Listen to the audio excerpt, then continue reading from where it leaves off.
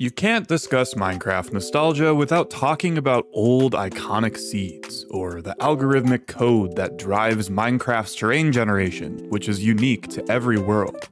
Almost every major Minecraft update has either changed the terrain generation system entirely, like we saw from beta 1.7.3 to beta 1.8, or added a new biome, structure, or something that changes the terrain generator in a major way. This effectively erases the old seeds from the previous version. And so today, we're going to enter the time machine and look at some of the most famous, iconic seeds ever found in Minecraft's history.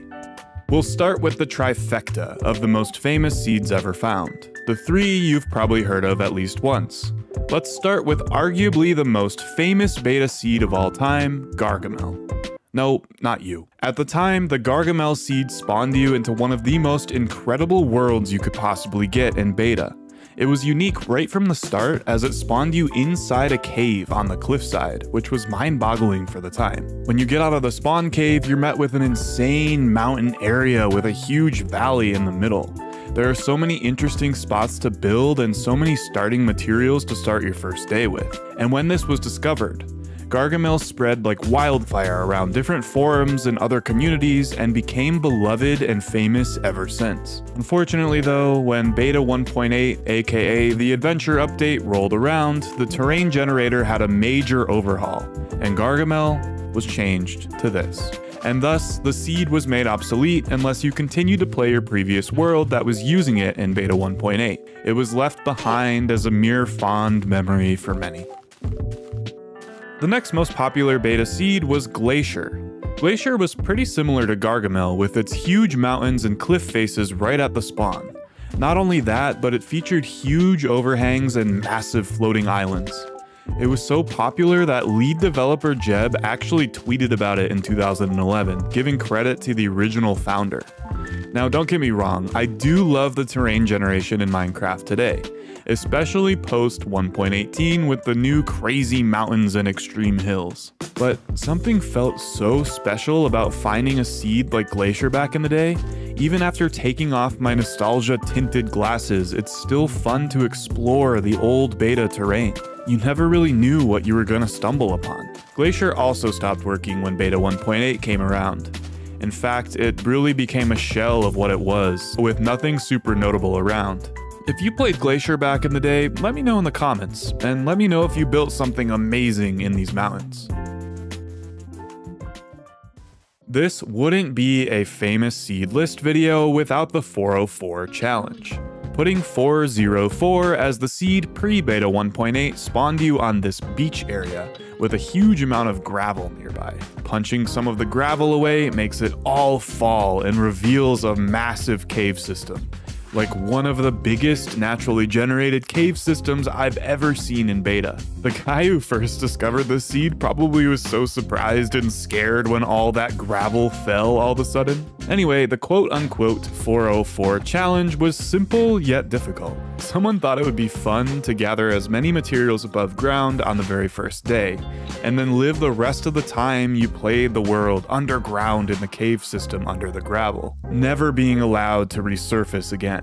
Let me reiterate, someone thought this would be fun. No, but really, it was one of the OG Minecraft challenges, predating things like Skyblock and Survival Island when it was discovered. However, unfortunately, like the first two seeds, beta 1.8 ruined the 404 challenge forever. But you can of course go back and play it at any time in the older versions. It's also been recreated hundreds of times for newer versions of Minecraft. I'll link some of those in the description below. The 404 challenge will forever live as one of the most difficult vanilla Minecraft challenges ever conceived. Number 4 is 4. Yes, just 4. 4 is 4. 4 for 4.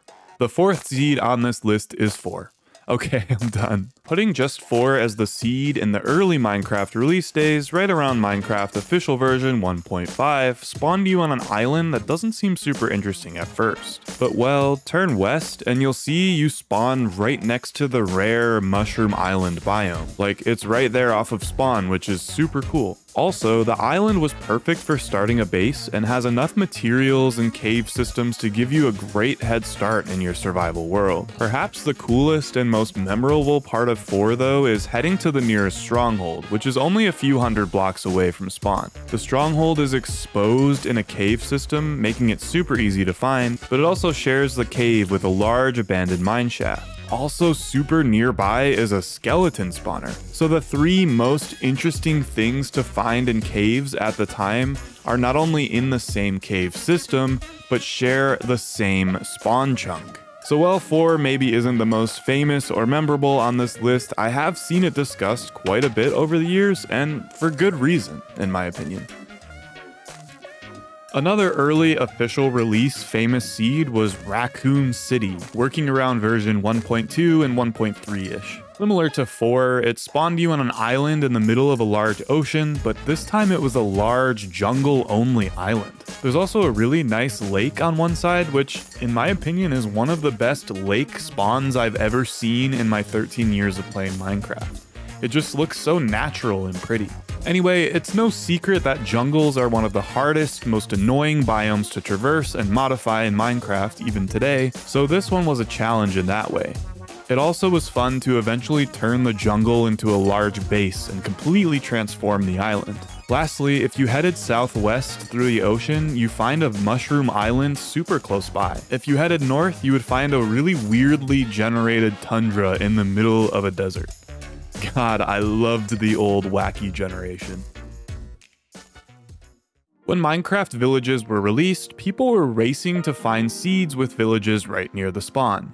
And you can't discuss old famous village seeds without mentioning gimmeabreak. Gimmeabreak only works for a tiny window of updates, from beta 1.8 to official release 1.1. It spawns you inside of a decently good-sized old-style village with a blacksmith chest and everything. It also features some pretty epic mountains as the backdrop. So while villagers were essentially useless back then, finding a village was still a rare and new experience, and literally being able to spawn in one was definitely memorable. However, when jungle biomes were introduced into the game in version 1.2.1, seeds were reset once again, and Gimmeabreak's short reign was over. As sad as it is to talk about and play these seeds after they got changed, you have to remember that when all these famous seeds get deleted, new ones quickly get discovered and the magic of finding cool seeds returns. If you're enjoying the seed nostalgia so far, let me know and subscribe for a potentially endless Minecraft experience. It means a lot to me. Thank you. The next 2 seeds go out to all my Pocket Edition homies out there.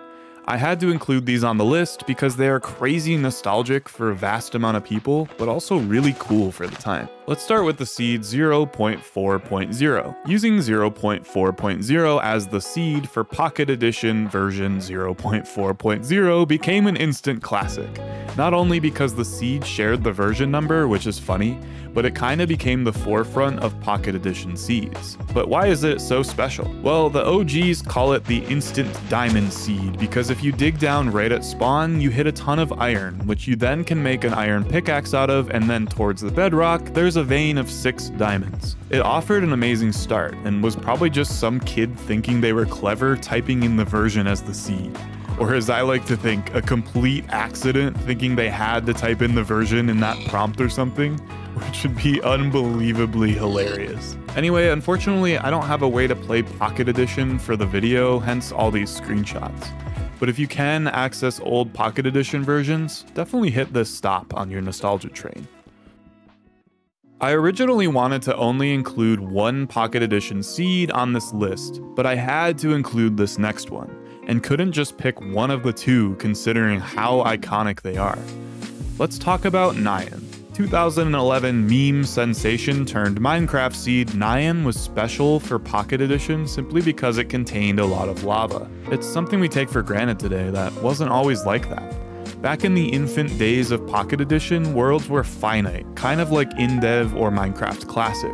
So lava spawns in Pocket Edition seeds were incredibly rare, let alone to this caliber. Nyan also featured the epitome of early game biome generation with its vast and weird mountains and some cool spots to build. What you're seeing on screen is a Java recreation of the original seed, and I've left the download link to this one in the description below. While it's not my personal cup of nostalgic tea, as I didn't get to experience Nyan in its heyday or play Pocket Edition really at all, I have to tip my metaphorical fedora to my Pocket Edition folks. Back to Java Edition, the next seed on the list is Artomix. First popularized for Minecraft release 1.3 by the absolute legend Chimney Swift 11, Artomix is similar to Racoon City from earlier, featuring a large jungle island with a few smaller islands around it. What makes it stand out is obviously the fact that it literally looks like something out of insert generic tropical island vacation spot name here. It basically is a jungle on an extreme hill on an island. Hawaii called, they want their island back. Anyway, this seed spread like wildfire from there as it offered yet another unique island survival experience in Minecraft. Which, now that I'm going through this list, I'm kind of realizing that the steps for a seed to make it to a list like this is 1. Have crazy mountains, or 2. Be an island, or 3. See 1 and 2. Artomix is 3. Man, we really are easily amused, aren't we? I saved the best for last. Worst seed ever. Heh. See why I said best for last? Anyone? Please God help me.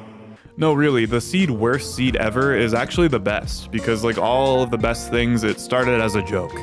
I remember reading that the original person who found this seed put that in the prompt as a joke while in an Xbox 360 party call with friends, and it ended up becoming the most famous Xbox 360 edition seed of all time. We love ourselves a good poetic story. So why was worst seed ever actually the best? Well, besides having some surface exposed coal and iron literally within a dozen blocks of the spawn point, it has a literal monster spawner, or dungeon, above ground right at spawn. There's sand that collapsed and exposed it. The chest loot is pretty good too, and this is back when the Xbox 360 and PC seeds were identical, pre-Minecraft Bedrock. So you could also access Worst Seed Ever on PC from beta 1.3 to beta 1.7.3 before it was removed again in beta 1.8's terrain generator overhaul. Worst Seed Ever, ironically, will forever go down as one of the best, most legendary seeds in Minecraft history. And well, there you have it. Despite being lost to time in major Minecraft updates, these seeds live on forever in our memories. Let me know if I missed any of your favorite old Minecraft seeds in the comments below. If you thought this list was pretty cool, leave a like and subscribe if you're brand new for more stuff just like this. I love you all so very much, and I'll see you in the next one.